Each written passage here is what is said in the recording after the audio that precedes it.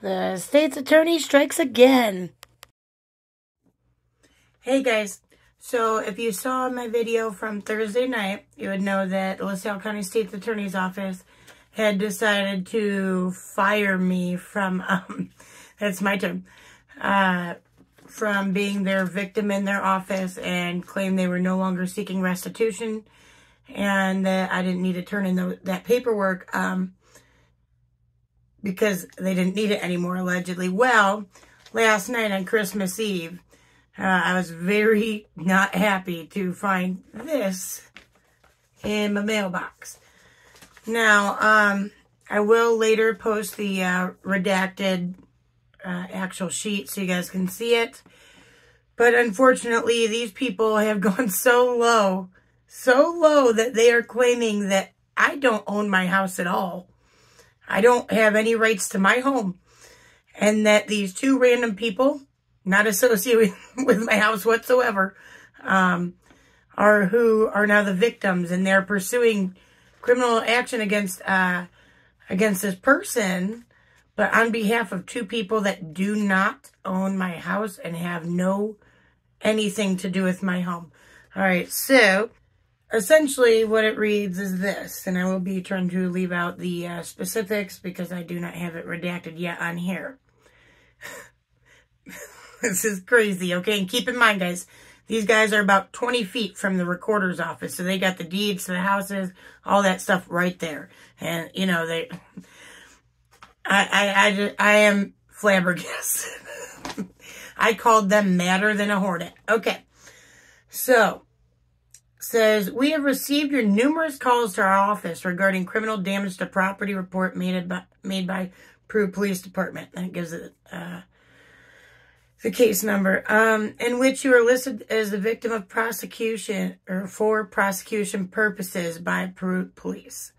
After review of this report, it is our understanding that the property that was damaged was in fact owned by the property managers. Keep in mind, the only property manager is me.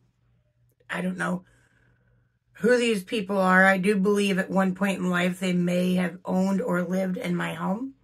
I've been here for several years, since my oldest daughter was not even a toddler yet, among other things.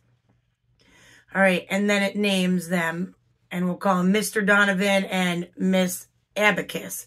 It's actually A-C-U-N-C-I-U-S, but I keep referring to it as Abacus, so we're just going to roll with that. In light of that fact, we will be proceeding with Mr. Donovan and Miss Abacus as the victims in this matter. Keep in mind, my house, me. We believe we will be more successful in prosecuting Mr. Blank with Mr. Donovan and Miss Abacus as the named victims because, according to our records, you failed to appear at a trial in August of 2022.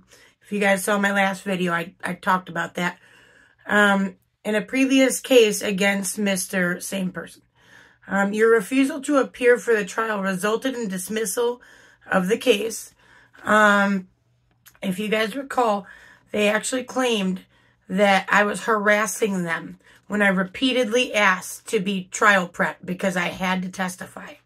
All right, and there was a lot of reasons why I absolutely needed to be trial prepped on top of just the basic reason of me being somebody testifying. Right? A witness, victim, whatever you want to call it. Anyway, so yes, I didn't show. And because they refused to do that, and they also threatened me with harassment, which is obviously a criminal charge if they were to try that. And your various messages left to members of our office based on our prior contact with you, we are aware of your claims that our office has been violating your victims' rights.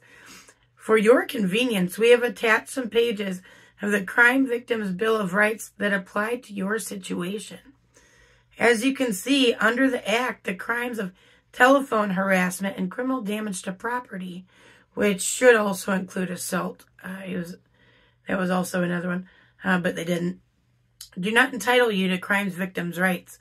Our office makes every effort to make sure non-offending individuals involved in our cases are treated with dignity and respect. However, your prior behavior and treatment of our staff will dictate how that is reciprocated back to you. You are represented by an attorney in the case in which you are charged. With respect to any complaints about the Sheriff's Department, we would suggest that you receive advice from your private counsel. We will consider this matter closed. Sincerely, Joe Navarro. Joe Navarro. I swiftly, not only did I call these goofballs at the number, I can find it right here. Not sure how well you guys can see it, but anyway, like I said, I'll be posting this, and I will also give their information down below, because this, I don't understand how on earth they believe these two random people have anything to do with my home. I immediately, after leaving them a angry voicemail demanding that they figure out what the hell the problem is, right after that, I called the Peru Police Department, kind of gave them my spiel, whatever, and gave them the proper paperwork to show that these people don't pay taxes, don't pay nothing on my home. They don't pay the mortgage. There is no mortgage anymore. They don't pay anything on my home. They are not on my home.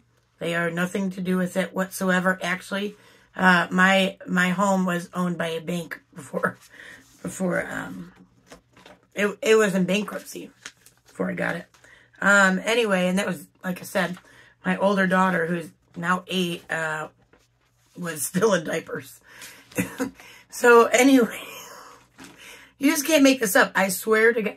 And also, yeah, I told you guys that this person had court very, very soon. Well, they had court. Between the day I posted that, Thursday, and today, they did have court. And I firmly believe that the only reason they did this in the fashion they did, where they mailed it to my house and refused to tell me what the issue was because they were intentionally doing this. You can't tell me that an office, the state's attorney's office, a bunch of lawyers found after further review that these two random people are property managers and the owners of my home. I just cannot believe it. Anyway, I will absolutely be posting the 815-434-8340 number for Mr. Joe Navarro's office. I will also put his email in there. Just so anybody, if they have further issues going forward, can address this as to why people are being taunted and harassed. I firmly believe that this was intentional. When they're just trying to get their business done. Joe Navarro was messing with me before I was ever kidnapped.